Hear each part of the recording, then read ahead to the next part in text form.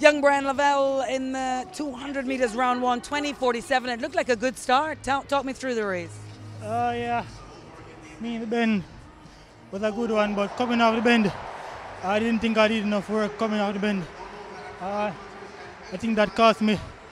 Guy from the inside came and got the automatic spot for me. Yeah, no automatic spot. It means repechage tomorrow. How do you feel about that? Well, I have to come back tomorrow then, and I'll come back and try to qualify. How's the body feeling, and what will you do tonight and overnight to prepare?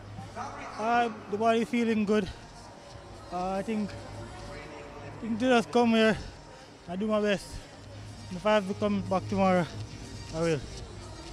Your best will be good enough. Well done. We'll see you then. Thank you.